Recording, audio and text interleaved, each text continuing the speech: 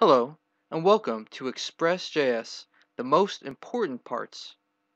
This course will include topics on what Express.js is and why we would want to use Express.js as our server-side framework, how to set up a server, what's included in the Express scaffold, what middleware means and how to use middleware, how to set up and use different templating for our views, and how to configure and use routing in our Express apps. What you should know. You should already be familiar with JavaScript syntax, and you should have Node.js installed. There are many reasons why Express and Node are a great choice for server-side development. So please join me in this course and learn more about the most important aspects of using Express.js.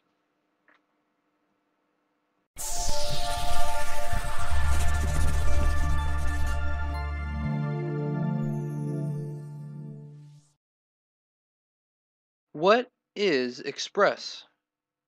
Express.js is defined on their website as a fast, unopinionated, minimalist web framework for Node.js. I personally like to think of Express as a layer built on top of Node that helps manage a server and routing. Why would we want to use Express? Here's a couple of good reasons. Because Express is built on top of Node, it is the perfect framework for ultra-fast input and output. Node.js is both asynchronous and single-threaded, meaning many requests can be made simultaneously without incurring a bottleneck that would slow down processing. The robust API that ships with Express allows us to easily configure routes to send and receive requests from a front end and connect to a database.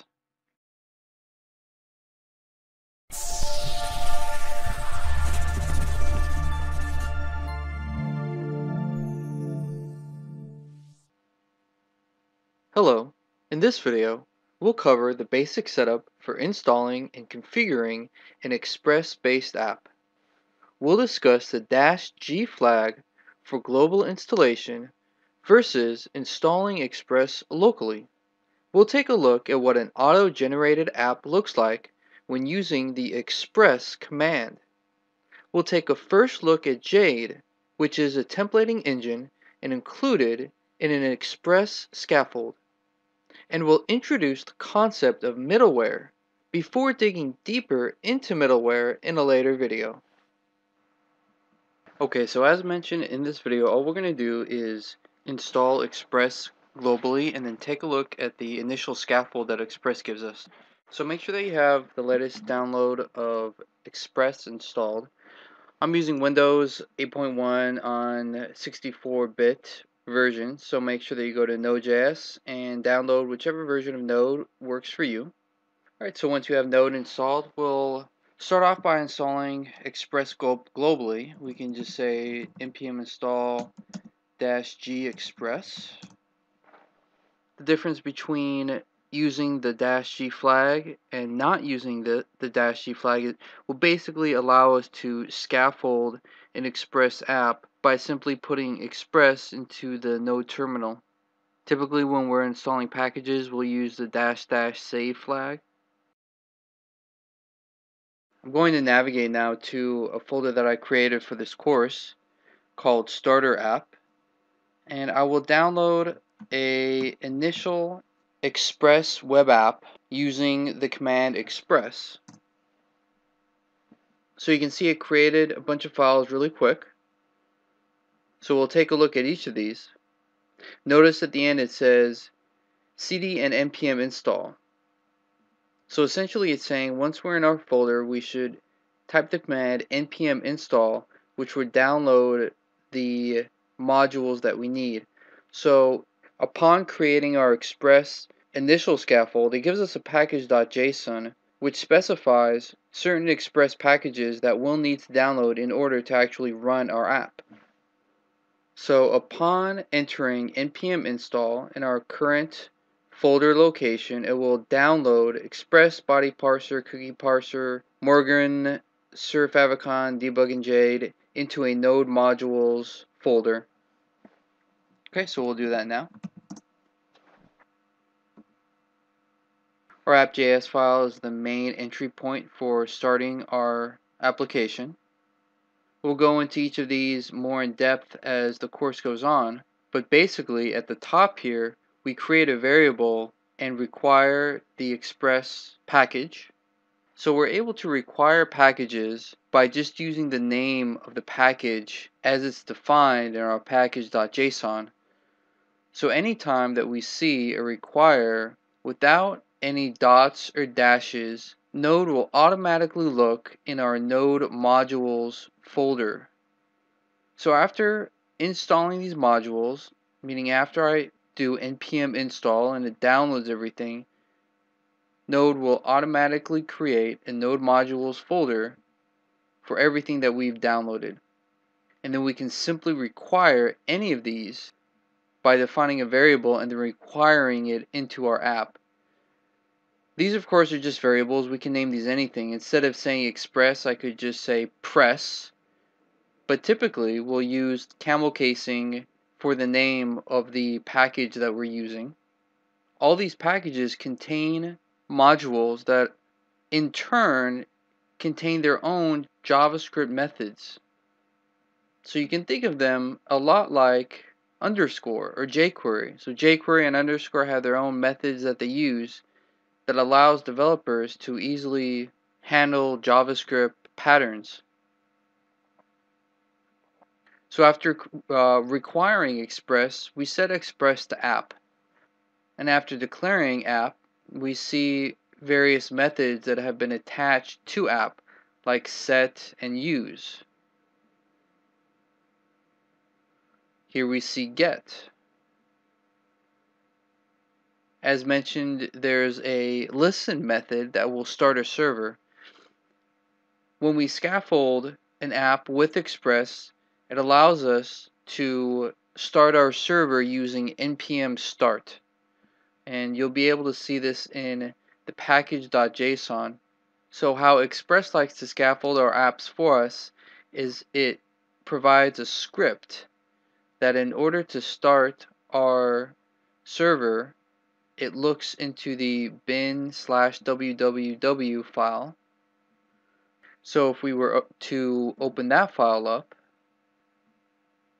we can see that this file ends up using the app.listen method that I alluded to earlier in order to start our server.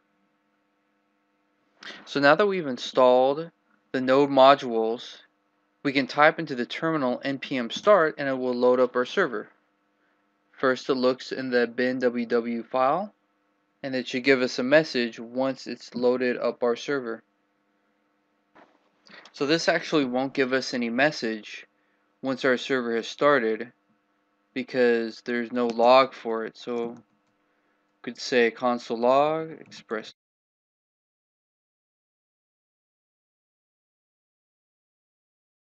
Okay, so we can just add very basic message to let us know that Express has started, and we can go to, should be port 3000.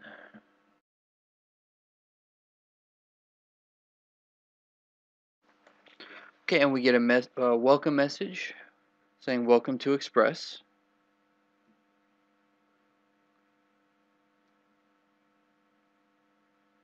And this is just a very basic message that's based on our Jade view engine. But Express essentially ships with Jade. So let's take a look at what Jade looks like. Jade is basically a very trimmed down version of HTML. I personally don't really like Jade because if you don't have your spacing correct, then it throws errors. And if things aren't centered on the correct line, it will show up in weird places on your layout. And we can see on our index it says extends layout, so it uses layout in the index page. And we'll take a look at this where it's setting a variable of title. Again, we'll go into this more detail, but it's setting our routes to use route/index, and it's setting this route/index at the index location. Users is set to -users. So routes, we'll have our index and our users.js. So users, so if we go to localhost/users, we should get the message respond with the resource. If I do /users, okay, we get respond with the resource. And just to show you how this works, if I change this to test on my server restart, if I go to -users-test, I will get respond with the resource. So I'll have to restart this.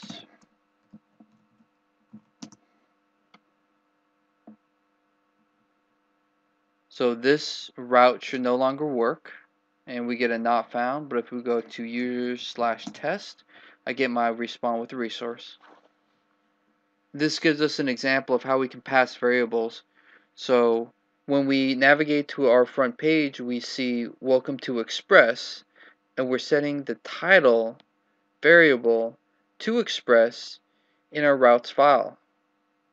Okay, so that concludes just a very basic introductory level lesson on what Express is and how we create an initial scaffold. And then following videos, we'll be building our own Express app and learning what each one of these app.use and app.sets actually does.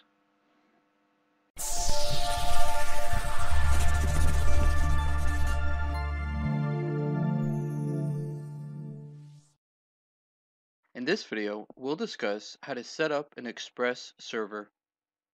First, we'll see how to easily create a server by using the listen method. Next, we'll look at some different ways that we can start our Express server. We'll learn how to configure NodeMon to auto-restart our server on file changes. Finally, we'll introduce the concept of asynchronous programming.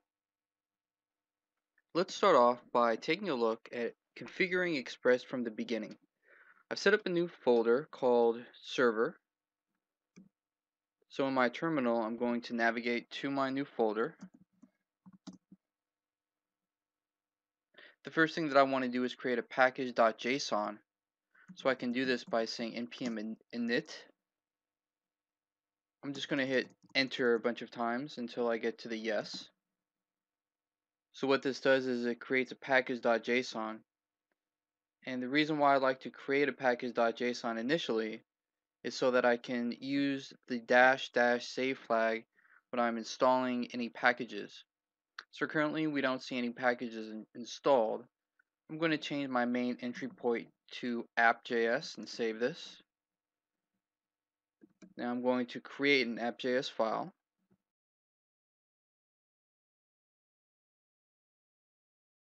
And I'm only going to install one package, and that is Express. We'll give it the --save flag. Now you can see it was automatically added as a dependency into my package.json file right here.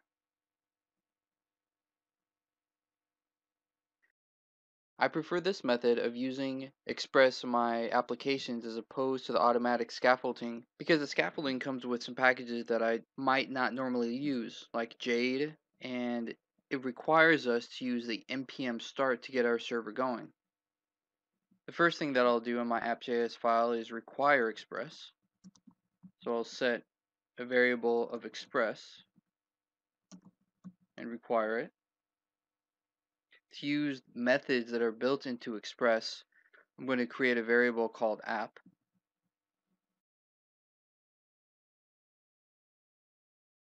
So the very first thing that we can do is we can create a server that will run on a port that we've defined. We can basically use any port on our local system that's greater than 80.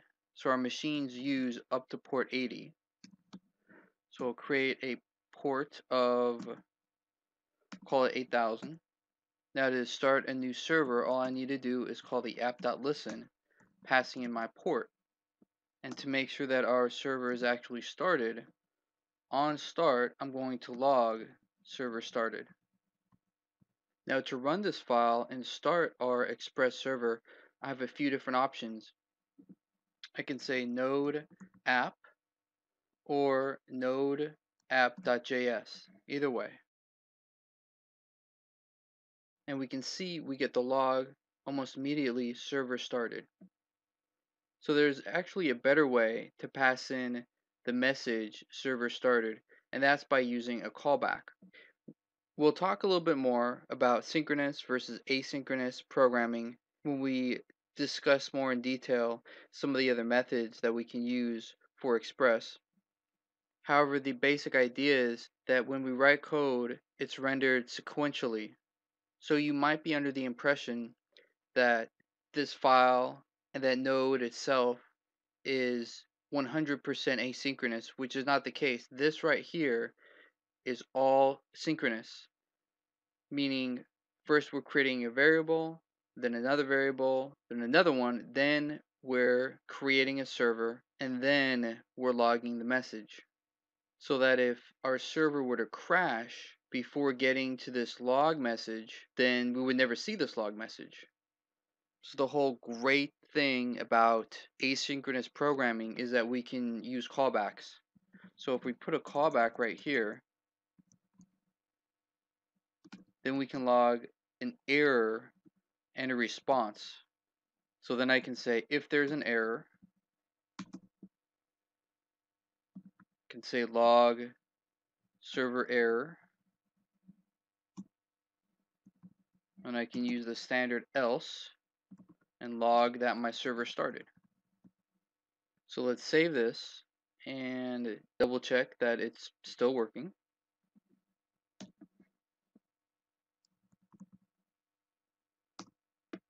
Okay, and I still get my server started. So that's the whole concept of asynchronous programming, is that we can use these functions as callbacks in many different places. And we can use these callbacks in asynchronous programming in general as a means of not hanging up the browser.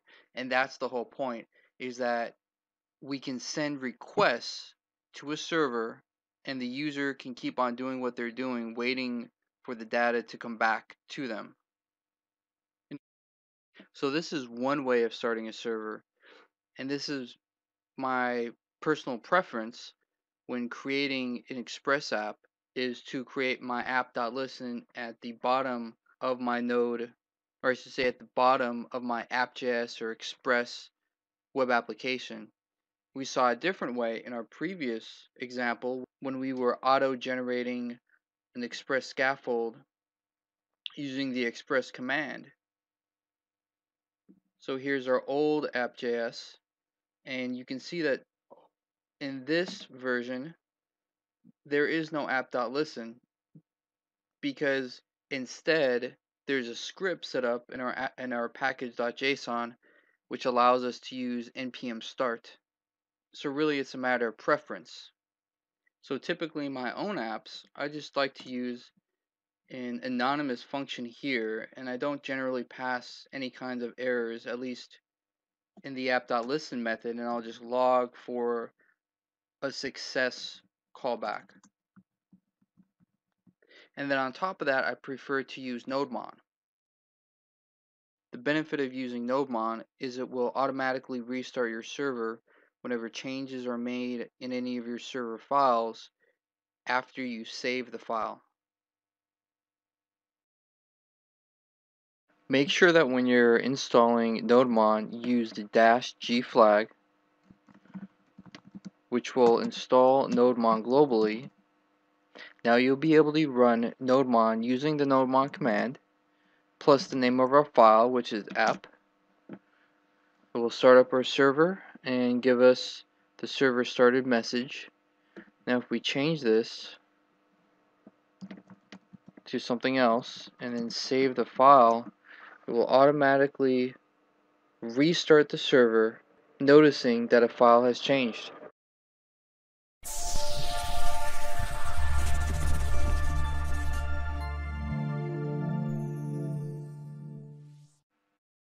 In this video, we'll discuss why the order of what's defined in our app.js file is very important. In doing so, we'll introduce the concept of mounted middleware. We'll then take a look at the bundled Express packages of Morgan, Body Parser, and Cookie Parser. Finally, we'll take a look at how routing works in Express. In order to explain and demonstrate how the order in our main server file is important, I'm going to open up our app.js file from our starter app folder. The variables at the top define the packages that are shipped with the Express auto-generated template. The routes and users variables define where we'll be creating our routes. We then define an app variable so that we can use Express methods. And here is where you can find documentation on each of these methods under API reference version 4.x.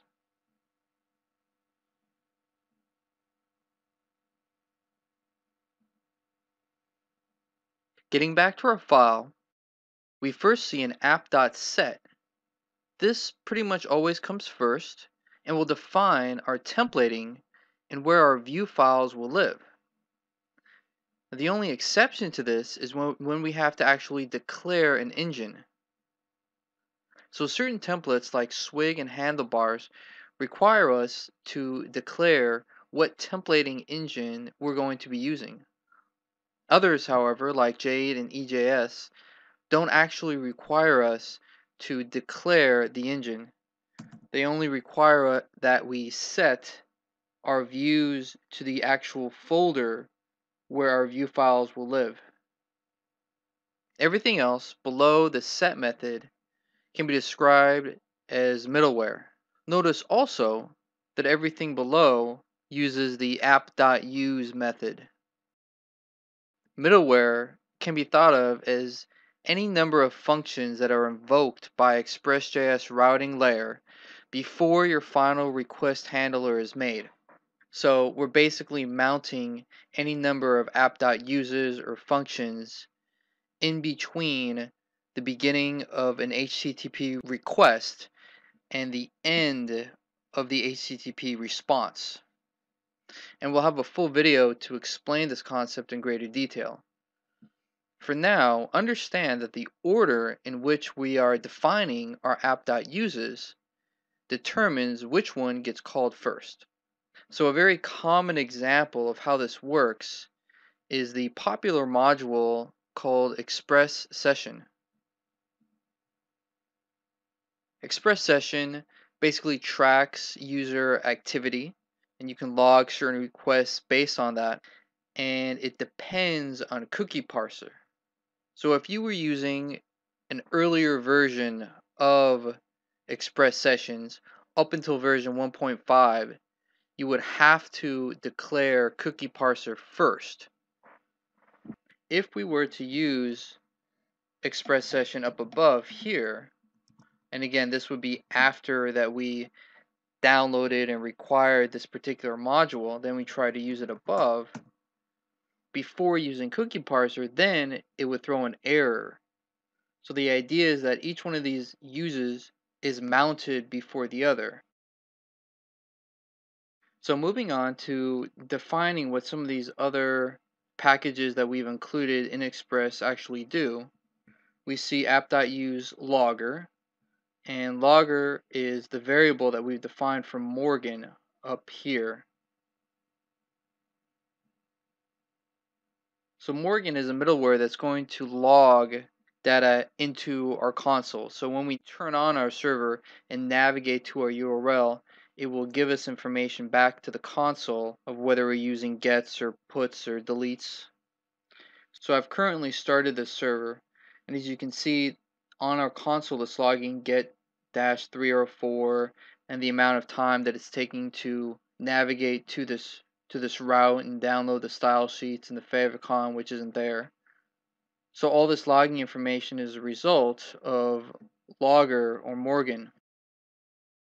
Next is body parser, and body parser basically allows us to use the request.body to retrieve data from the front end. So in many Express examples, if we're getting form data or if we're passing certain objects from our front end, in order to grab them, we're using the request.body middleware function. Next, the express.static method gives us access to the public folder so that we can use everything in that folder, like our CSS, JS, images, etc. So it allows us to use everything in this file right here. At the bottom here, we're defining an app.use to look for the definition of our routes. So up above, we declared a variable of routes and users to look in our routes folder at our index file to define routes at the index, or you could say the main entry point of our app itself. So when we do that, when we look in our route/index file, we're defining one route at the base of our URL or the index of our URL, and we're rendering, in this instance, our index view file. So this is using the router method, which is just a convenience. It's a way to abstract out routes into a separate file instead of defining everything within one large app file. This router was created in Express 4, and as mentioned, it's just convenience. We don't have to define our routes that way. We could define everything in the same file, and we could instead use the app.get. So this is essentially the same code that we find in our index.js, except we're using the app.get, but it's equivalent. And you can see that it's equivalent because I just changed the message. Instead of saying Express, I changed the message to welcome to Express, and you can see that we're getting welcome to Express. In this instance, we're using app.get, but all of the RESTful verbs apply and are available to us, so we could use get, put, post, and delete verbs as well.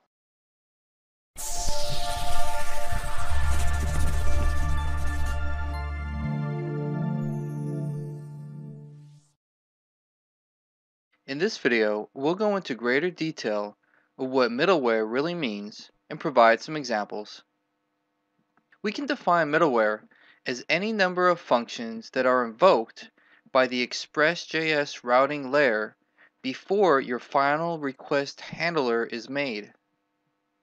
So essentially we're saying that on our defined route, do something first, then pass it along to the next function. Each time we will use the request and response objects of the HTTP cycle in order to alter and or pass to the next whatever it is that we're handling. So in this example, before sending someone to the route that they request, we would deal with any CORS or CSRF issues that may arise. We check to see if the user was authorized for that route, and if it is all good, then we would send them to where they want to go. And this is what a pseudocode example would look like for the previous image. Now let's take a look at a more real-world example. Here I've defined a route located at \upload. Now I only want authorized users to be able to navigate to this route. So what I've done is I've added an auth.isAuthenticated method as a piece of middleware. So isAuthenticated is a function that does the work of checking whether or not the user is logged in. And if they are logged in, then we'll pass them along to the next piece of middleware, which is a controller.upload. And in this instance, we'll handle our uploads. This is what the isAuthenticated function looks like.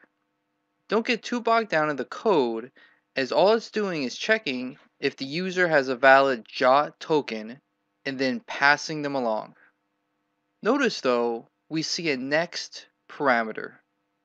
All middleware functions carry this optional parameter, which is needed when passing along the request to the next function in the chain. The next function in the chain is controller.upload. So the controller.upload function might look something like this. And notice how it does not need the next parameter because it is the last function in the chain. So now we'll look at a few more simple examples that should really hammer home the concept of middleware.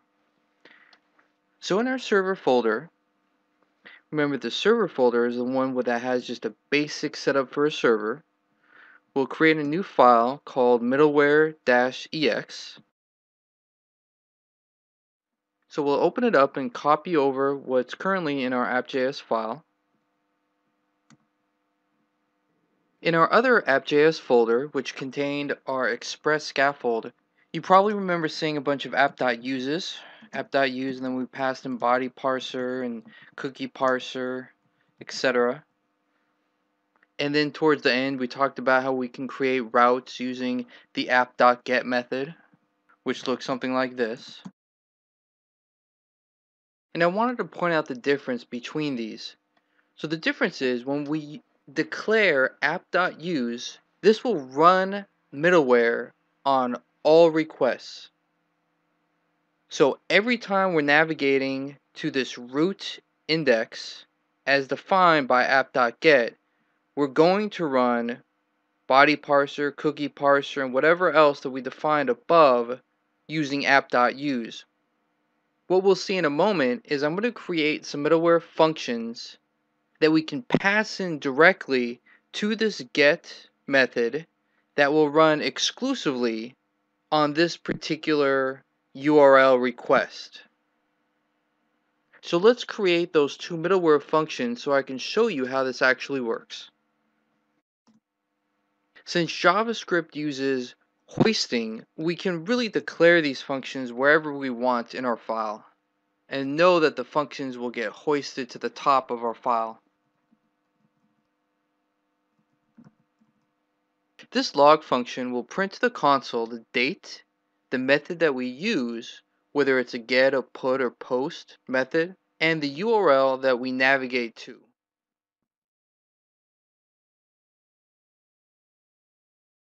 The hello function will write to our browser the words hello world.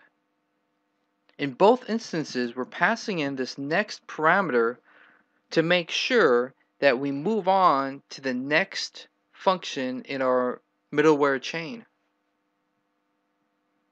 So above, instead of rendering anything, I'm just going to pass in our two middleware functions and we'll see what happens. So I'm going to save this and I'm going to type into my Node console node middleware-ex.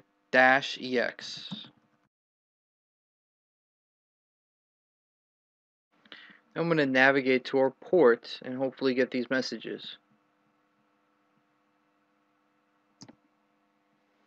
Okay, so we see we wrote to our browser hello world, which is what I was expecting, and we printed out the date, the method, which is this request.method, and the URL, which was the request.url. And notice how we're passing both of these middleware functions into our route. In both instances, we're using this next parameter. However, with the log function, it's optional. So I could comment this out and it would work just the same. Now I'm going to show you that what if we were to use, as I explained earlier, app.use. So if I, at the top of this, did app.use, and then if I used our middleware that we created, which was called log, I'm going to expect the console to print out the date, the method, and the URL twice. Once because it gets passed in every time regardless, because we've declared app.use, and again because we're specifying that we want it to be used within our GET request. So we'll kill the server and restart it. And I have to refresh the page. Okay, great. And you see it gets logged 2 times. Okay, so with that, you should now have a pretty good understanding of how and why and when we use middleware in Express.js.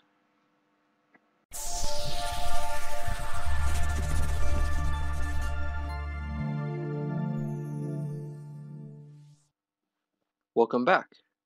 In this video, we'll discuss templating options available to us in Express.js. First, we'll look at how to set up our template framework using the engine and set methods. We'll see how to set directory locations for reading the view files and other static content. Next, we'll take a look at a few of the more popular options such as Jade, EJS, Swig, and handlebars. Finally, we'll see what's involved in setting a project without templating for use with frameworks like Angular and React. For this video, we'll use the starter app template as our example. So if we open up our app.js file, right here we have defined and set our view engine as Jade. And the way that we're able to use our Jade files is that we define a string called views as our first parameter. And the second parameter tells our view engine where to look for to find our Jade files. So we can open up one of our Jade files. And Jade basically always extends a layout, and the layout is just going to include the scripts, such as style sheets or other scripts that have been included. Jade, as you can see, is just a very stripped down version of HTML, and its rendering is defined by spacing. So we can space our items by either a single space or a double space. It just has to be congruent all the way through our file. I'm personally not a big fan of Jade because if you don't have your spacing correct, then it tends to break what you see within the view. But it is the template that is shipped with Express, mostly because it was created by TJ Holowaychuk, who also created Express. Another view engine that's very easy to set up is EJS.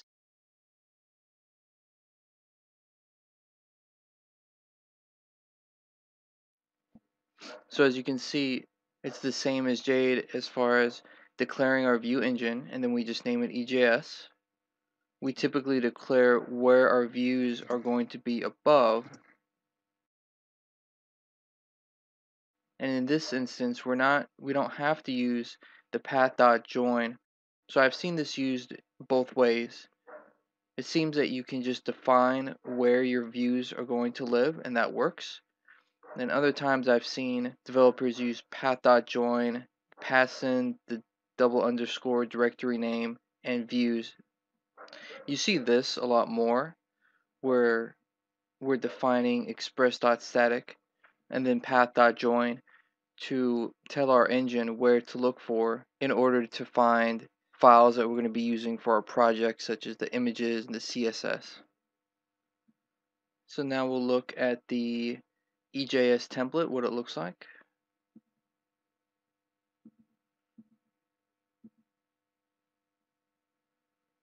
EJS, you can find a little bit more about EJS by obviously doing a Google search, and this is one of the first results.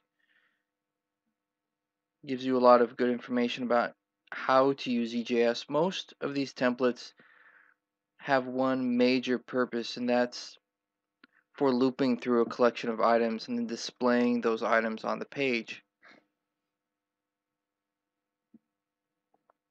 So you can see that being integrated into this EJS template that I opened up right here. So this would be looping through a number of books and then displaying the book's title, the book's author. Probably one of the main reasons why I don't like really to use EJS either is because there doesn't seem to be a Sublime Text plugin that works well. So I always get this kind of ugly looking colors and big red bar here whenever I'm loading up any EJS files.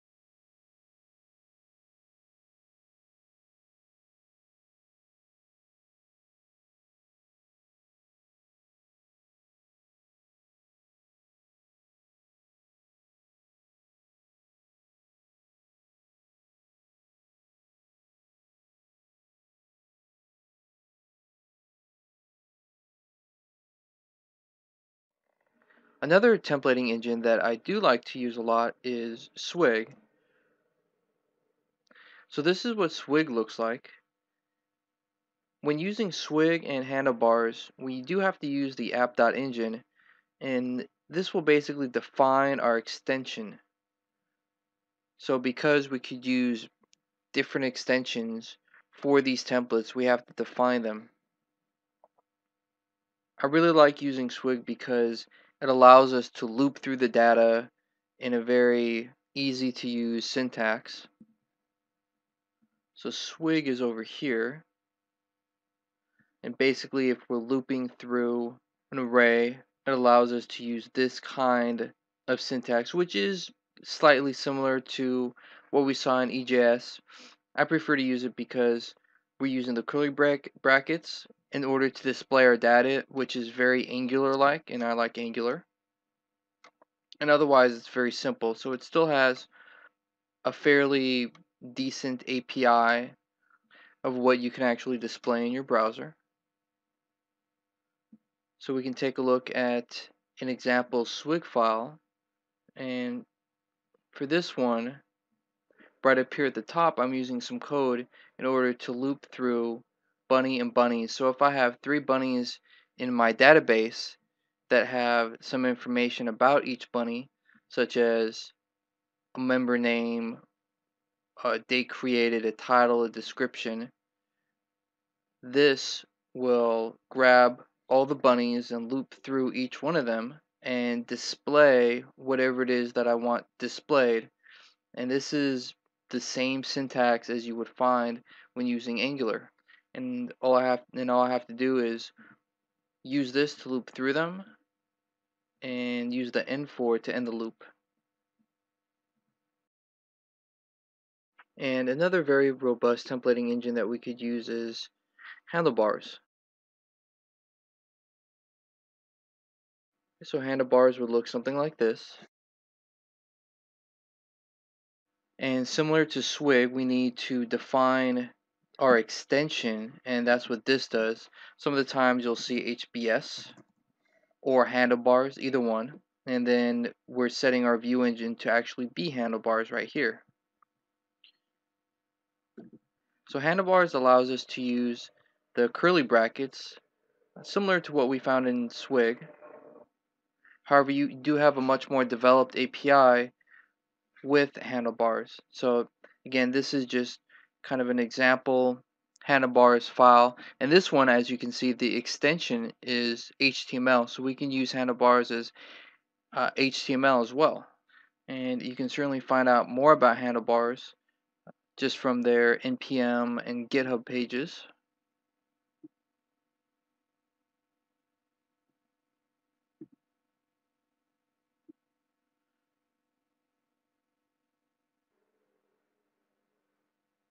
So the options when using a view layer and Node is you either use one of these templates that we just mentioned, or you don't really have to use any of these. So if you wanted to use a JavaScript framework like Angular, which just uses HTML, all you would have to do is use an express.static as we see right here, and then in the public folder we would put our index file.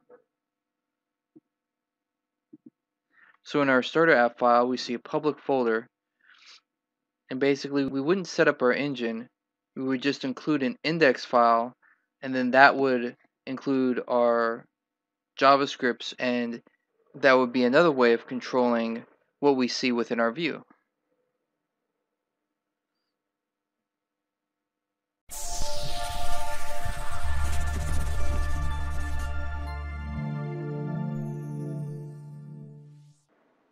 We can define our routes using standard get, put, post, and delete verbs. Our first parameter sets the location of our route. Our second parameter is a function that accepts a request and response object. The request object represents incoming HTTP requests. The response object is something you give to the user, such as a web page, an image, or data like JSON or XML. In the example below, when a GET request is made to our root URL, we respond by rendering our index file located in our views folder. We're able to use the params method of the request object to retrieve available parameters from an HTTP request. In the example below, we pass the 99 parameter from the URL and use it to display in a string message. This time, we're using the send method to display a string and attaching it to the parameter's request object. Express4 brought us the router API.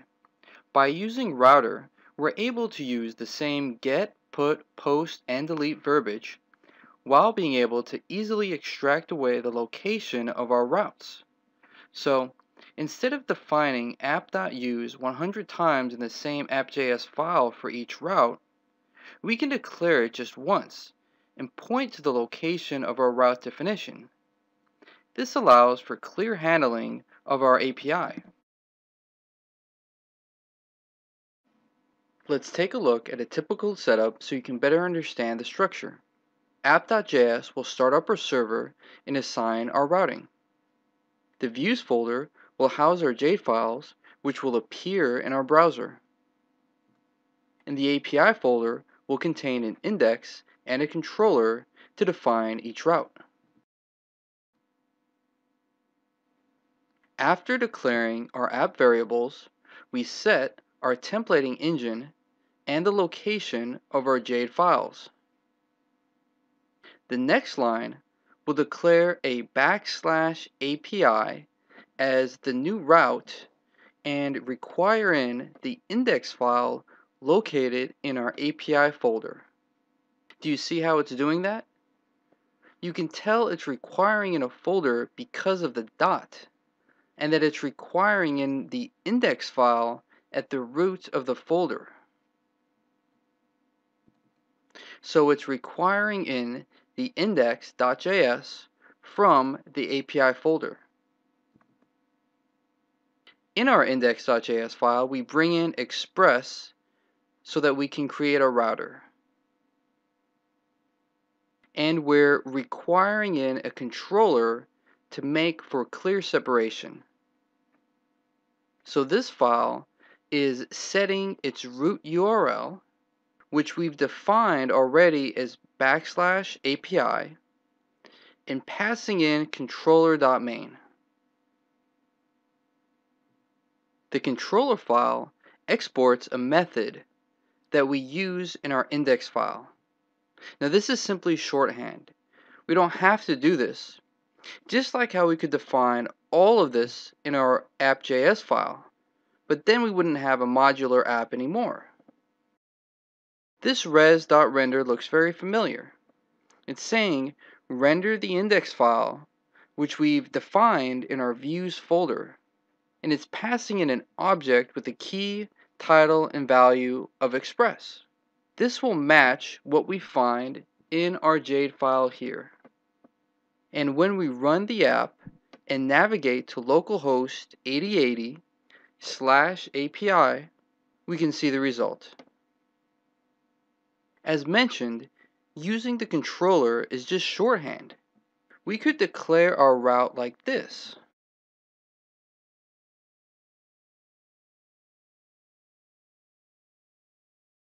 This is the same as what we've already declared in the controller file, except we're changing Express to my home page, and we should see the difference. And we do.